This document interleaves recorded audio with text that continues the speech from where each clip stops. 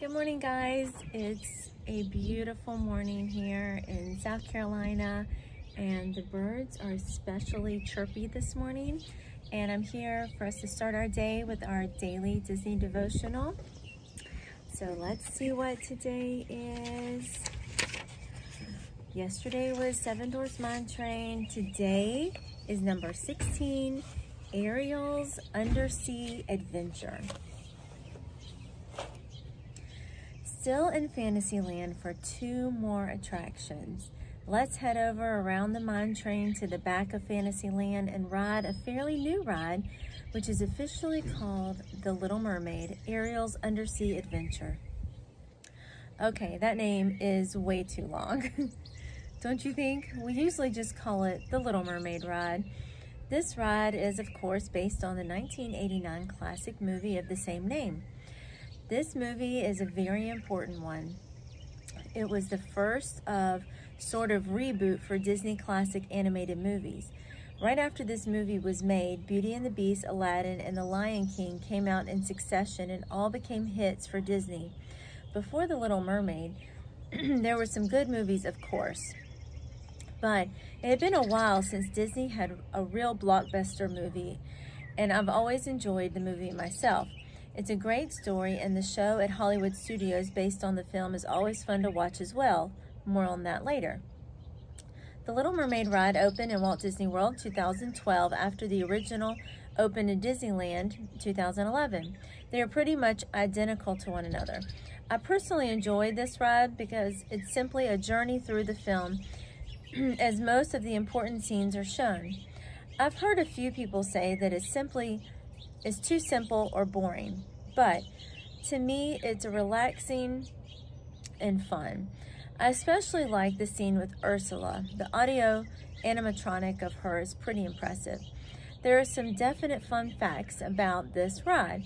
The ride sits on the spot where another classic attraction used to be, 20,000 Leagues Under the Sea, which was a submarine ride that still exists in Disneyland. As a nod to its former attraction, you can find an imprint of the Nautilus, the submarine from the film, in one of the massive rocks in the queue line.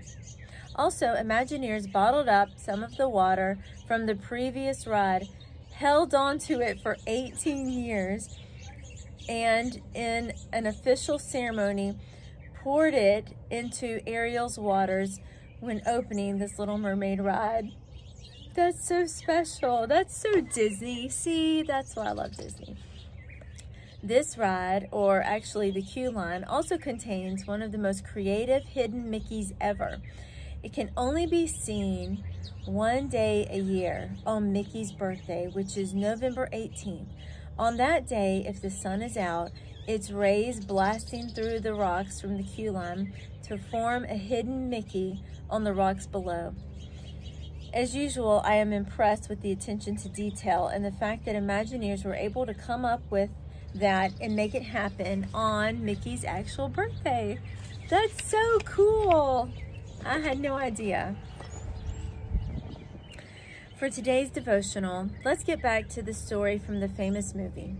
The film is, of course, about Ariel wanting to become human instead of a mermaid, and she is willing to give up her life under the sea and her voice to become human and meet Prince Eric.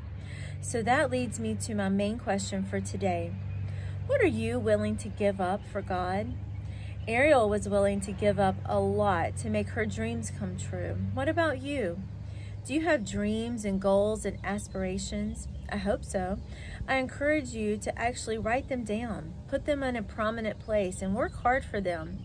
At the same time, I hope your ultimate dream is to see God and to be with Him one day. What are you willing to give up to do that? Is anything holding you back right now from being right with God? As I mentioned in another recent devotional, we are all human and make mistakes. We all sin and fall short of God's glory. It even says in the Bible in Romans 3:23, so what is your sin? You know you have one, or two, or three. I know I do. I have things I need to work on and give up for God. Maybe it's not sin at all. Maybe it's something we love, like money or electronics or TV, or taking our focus off of God. When something dominates our life, whether it's sinful or not, and takes us away from time with God, that thing is not a good thing. Whatever it is, we need to give it up in order to obtain our goal. 1 John 2:15 through 16 basically tells us not to love the world. As great and fun as this world is, as well as a blessing from God, we are not to love it. We are to remember that it is temporary, and we need to give up the world in order to be with God one day. I hope you get to enjoy the Little Mermaid ride on your next trip. It's a fun journey with fantastic scenes and great music. As you ride, remember Ariel's story and how she gave up a lot to make her dreams come true in the end. Are we willing to do the same? Matthew 16:25 says, "But whoever loses his life for my sake will find it." That was what Jesus was saying when and he means if we are willing to give up our life here on earth, we will one day find him in heaven. So can you do that? Can you really give up your life here and all the fun things that go with it? It's so important that you do. I'm really trying hard myself to do just that, and I hope that you'll join me. That was a good one. I like that ride. We've ridden it every time that we've gone since it's been open, and it really is a journey through the movie of The Little Mermaid. My favorite scene in The Little Mermaid and my favorite song is definitely Kiss the Girl.